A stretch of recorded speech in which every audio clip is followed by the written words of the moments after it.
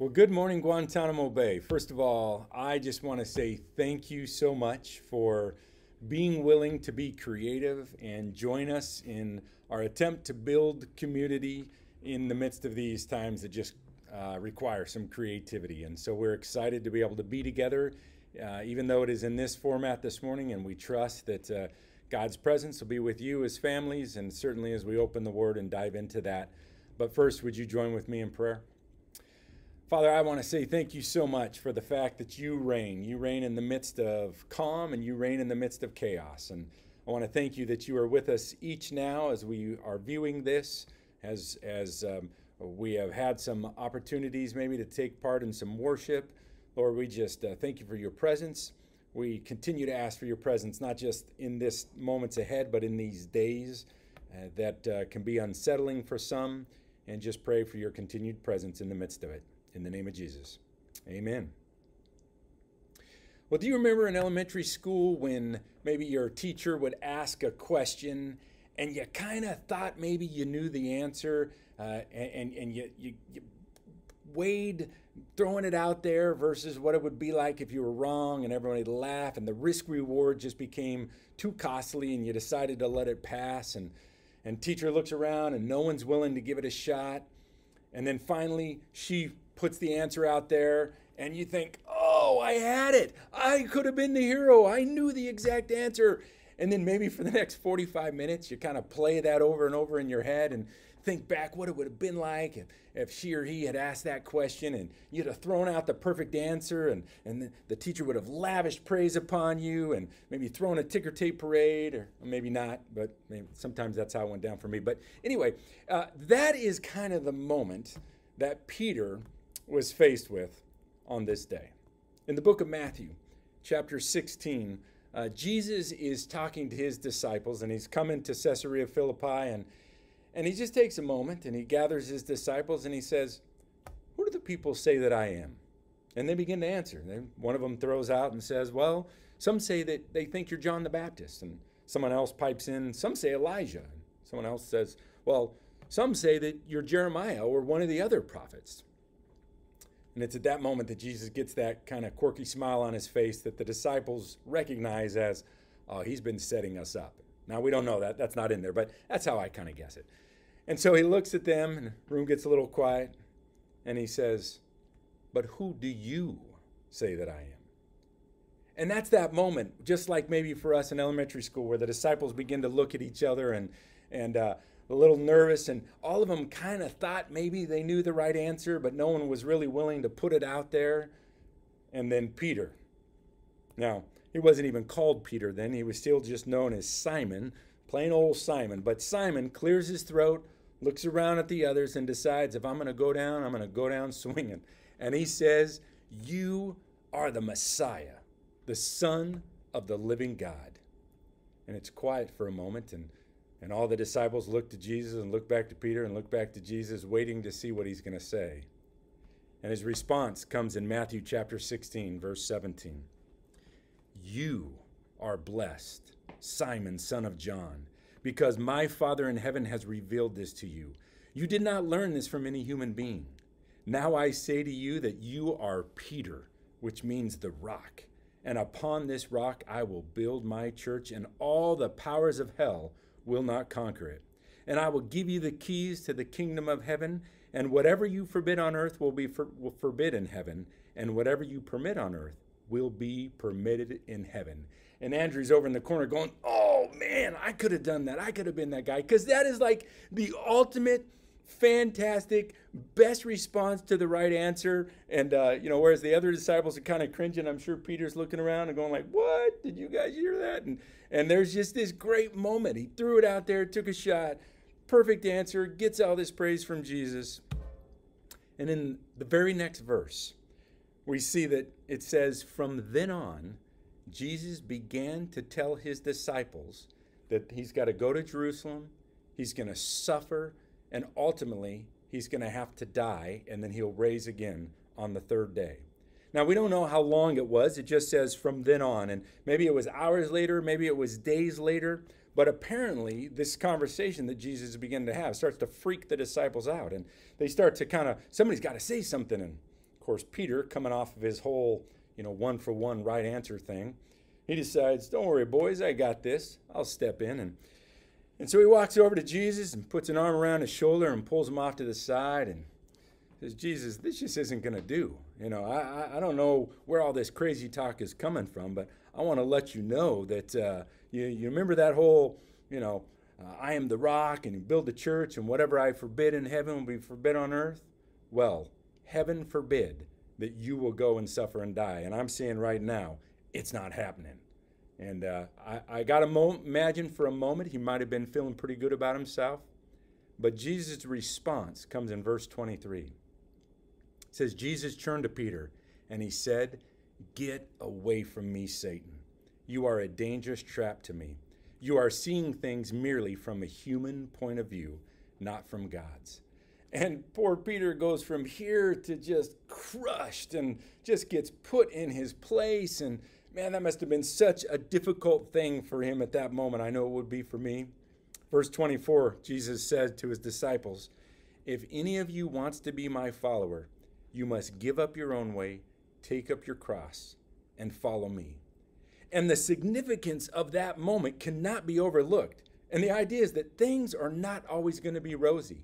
Things are not always going to turn out like we thought. I imagine Peter saw that situation as he's on this roll and he goes from this great right answer to this terrible wrong answer and just kind of that chaos that comes from that. And in life, the same thing. Things just tend to not always work out the way that we think they should. We go from highs to lows. We go from thinking everything's smooth sailing to suddenly it's not. Sometimes we might make a wrong decision that can challenge us. Sometimes, we'll just, in fact, life will just get squirrely on us and things will just start to get a little unsettling. And at this moment, Jesus challenges them. And for that matter, he really challenges us in a time that, frankly, is kind of squirrely right now. That is your faith going to be an only if kind of faith? Or is your faith an even though faith? Let me tell you what I'm talking about. Are we only secure in our faith when things are working out the way that we think they should? When they work out the way that we expected or the way that we hoped? Is it that kind of faith? Only if this happens and this happens, well, then I will know he's God. Only if I pray for this and God comes through, then I will know he's God. Only if my family and everything back home is settled the way that I want it to be, will I have faith in God?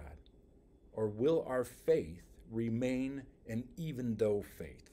Even though things get squirrely, even though things get out of control, I will continue to have faith. And this is kind of a big girl, big boy moment in our faith. This is what Jesus set the disciples up, wanting them to know. Ren Collective is one of my favorite groups that I love to listen to. And they recently released an album called The Good News. And every song on this album is just a different aspect of why we call the gospel message, the message of Jesus, the good news. And it's a different part about the way we should live life, how we should respond to all of this. And one of the songs is called Life is Beautiful. And it might not be everyone's preferred style of music, but I'm going to ask you to just take a minute. It's like 3 minutes long, and I understand the background is a little irritating, so bear with that. But take a listen to this video, and then just want to talk about it for a minute.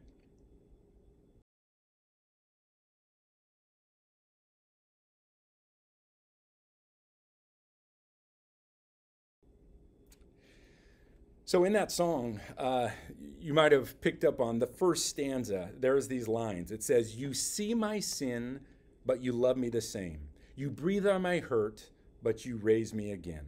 Up from the ash, up from the dust, you're recreating us. I will not waste this day that you've made. I will be glad. And then that tagline says, rejoice, rejoice in the sunshine and in the sorrow. Oh, my soul will rejoice.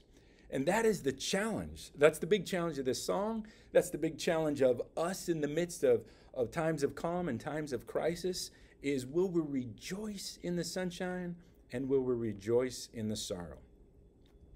Look, we were created by God with strong feelings. We are people of feeling. And feelings are great because they motivate us. They motivate us to run to things. They motivate us to run away from things. They give us the courage to make big leaps of faith and big leaps of courage in our life.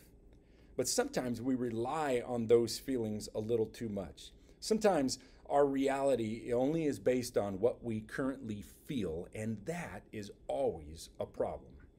The challenge of this song, the challenge of so much of Scripture, really a reoccurring theme throughout the entire Bible, is that we need to hold on to hope and truth even when we don't necessarily feel like it. And it's really not a new concept. Right towards the end of the Old Testament, the last set of books in the Old Testament are called the minor prophets. And these are just basically lesser known prophets that God had spoken to and had made prophecy and all these books. And about the fifth to last book is a book called Habakkuk. And Habakkuk, some people pronounce it Habakkuk, but it's Habakkuk to me. So Habakkuk was a prophet, and he and the Lord had this very, very tight relationship. The book of Habakkuk is only 3 chapters long, but as you read through that book, you see that Habakkuk speaks to the Lord almost as if he's just sitting across the table speaking to a friend. And sometimes he shares his frustration, sometimes he shares his joy. All these things are a part of that little book. And in this book, we see this incredible swing from chapter 1 to chapter 3. And that, the fact is that it speaks to exactly what we're talking about. In these 3 chapters, Habakkuk goes from lamenting the fact that the Lord just seems to not be present, that all this chaos is happening and God is just not there. In chapter 1, verse 2, Habakkuk says, "How long, O Lord, must I call for help?" He says, "How long, O Lord, must I call for help? But you do not listen. Violence is everywhere. I cry, but you do not come to save." And friends, this is a weird, scary time in our life. I can't tell you how many times I've had conversations, even this past week. People have been in the Navy for 20, 25 years, been in the Army for all these years, and thought, I've never seen anything like this. Obviously, we think about things that are going on here, going on back home, and it's just an odd time. And some of us are rightfully concerned about what is going to happen. Some are less concerned about what's going to happen here, more concerned about what's happening at home. Some have had plans completely changed, and that's unsettling. Many of us are uncertain about where this thing is going, and we might feel a bit like Habakkuk in that first chapter, like, "Where, O Lord, are you? I'm praying over here, I'm seeking you, but I don't see like things are getting any better." But this is one of those moments to let our faith grow from only if to an even though kind of faith. In that book of Habakkuk, as I've talked about the first chapter, he starts with that. But as Habakkuk works through, listen to these words from the final few verses of chapter 3, the end of the book. The same person that said, "Oh Lord, how long must I call for help, but you don't listen? Violence is everywhere, but you don't come to save." Now, these are his words. In verse 17 of chapter 3. "Even though the fig trees have no blossoms, and there are no grapes on the vines, even though the olive crop fails, and the fields lie empty and barren, even though the flocks die in the fields, and the cattle barns are empty, yet I will rejoice in the Lord. I will be joyful in the God of my salvation." And I love it. And for you who tend to be musical folks, I love the fact, I think Habakkuk was a bit of a rock star because he was definitely a worship guy. The end of that book says, those words that you just read, you should really, says for the choir director, this prayer should be accompanied by stringed instruments. So basically saying, when you say that, you should be singing that as a song. Even though I'm not sure what's going to happen here. Even though this is a really lousy time to be separated from my family. Even though I can't know for sure what next month or next week will look like, I will be a person of hope and joy. We got to ask ourselves, are those just words? Just because somebody says that in the Old Testament, is that just automatically supposed to happen? So it's a valid thing to say, how is that possible? How could I possibly have that kind of faith? Now, it's not because of how we feel, that I can assure you, but it's rather because of our knowledge of biblical truth. There's a couple lines from that song that you listen to that are really direct reflections of Scripture. this happy-go-lucky song that maybe you got irritated with because it is so happy-go-lucky, Life is Beautiful, is backed up with some real scriptural truth. And the first is this. They say that line in that song, life is beautiful because the Lord sees our sin and he loves us just the same. And that's a truth from a lot of places in Scripture. One of those, Romans chapter 5, verse 8, it says, but God showed his great love for us by sending Christ to die for us while we were still sinners. See, we play this game in our mind where we think, again, if I could hide my sins from the Lord, then maybe he'll be okay with me. Or even though we know, we say, I'm not gonna admit him. He's not gonna say anything. We're gonna go along like all is okay. But that's just not the fact. Romans 5:8 reminds us that God knows all about our stuff. Nothing is hidden from him. But it is even in the midst of that sinfulness that he chose to die for us. And that in itself certainly makes life beautiful. But the song goes on to say, life is beautiful because the Lord breathes on our hurts and he raises us up again. And really what that's talking about is that even though we might hurt ourselves through our own shortcomings, through our own sin, or maybe because just something that comes from the outside and just damages our heart, even with all of that, he's like a loving parent who kind of blows on our scrape, gives us a little pat on the bottom, and tells us to get back in the game. Luke chapter 22, verse 31 is a passage that deals a bit with this. And this is just after, let me just read it. It says, Simon, Simon, Satan has asked to sift each of you like wheat. But what I have pleaded in prayer for you, Simon, that your faith should not fail. So when you have repented and turned to me again, go and strengthen your brothers. And Jesus he knows what is coming. Peter again has declared when it's getting close to the time that Jesus is going to be arrested. And he basically has told Jesus, look, all these other guys, they might turn on you, they might abandon you, but not this guy. And Jesus put his arm around him. He's like, Simon, you're going to blow it big time. And afterwards, you're going to get yourself up off the ground. You're going to know that I forgive you and love you, and that I want you to be the one that picks up your brothers. And there is this incredible moment in Scripture where God says, like I know your shortcomings. I know when you're going to get hurt and you're going to hurt yourself. I'm going to help you get up, dust you off, and get back in the game. And that is a great moment, a great truth of hope. And Peter put that into practice so many times. And I loved it. They didn't try to hide that out of Scripture. God's like, print that stuff. That is good stuff, because we need to be reminded of that when we come up short. The challenges of these biblical truths is that even when life looks the most chaotic, we can rejoice and have joy. And that's not an empty joy or a fake joy that isn't allowed to be honest. We can be honest about our fears and our hurts and our anger and our concern and all those things. But it's a joy that admits our fears and our failures and evaluates it against the truth of Scripture and is able to stand tall and say, even though things aren't working out as I would have them, I will rejoice. Even though things aren't going the way that I had planned, I will have joy in my heart. I will have hope. That passage again. Even though the fig trees have no blossoms and there are no grapes on the vines, even though the olive crops fail and the fields lie empty and barren, even though the flocks die in the fields and the cattle barns are empty, yet I will rejoice in the Lord. I will be joyful in the God of my salvation. The sovereign Lord is my strength. That was true 4,000 years ago when it was first written. That was true 2,000 years ago when the disciples walked with Jesus. And that is true today. Would you pray with me? Father, I thank you for, as always, just letting the disciples live like real people in front of our eyes to remind us that it's not about being perfect. It's about pursuing you at all cost. And Lord, thank you for the reminder that even when we don't have it all together, even when we are concerned and scared and rattled by unsettling times, that you give us a reason to rejoice and to have joy because the end game is settled, because you are not fretting and wringing your hands, because you are the God who is in control. We trust in you. We place our hope in you.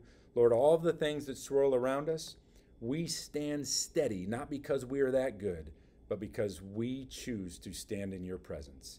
And it's in the name of Jesus we pray together. Amen. Well, friends, continue to look to the Gitmo 1100 Church page. There'll be more information, daily devotions coming Monday through Friday this week. Lots of information about how we're going to go about this next week. But one thing I want to point out to you is we are going to take communion together next Sunday. And we have these cups that to be honest, I didn't love them when I first saw them, but they're the self-contained cups that have the little aluminum foil that has the little wafer in there. Those things were made for this time. So what we're going to be asking, we're going to be posting it on our page. Anybody that wants to take communion together next Sunday at 1100, we're going to do a Facebook Live moment where we're going to take communion together. We're going to be delivering those communion cups door to door on Saturday. So if you would like to take communion, be looking for a way to respond to that, and we'll all take communion together next week. Other than that, God bless you. Have a wonderful week. Stay confident and put your hope in the Lord. Amen.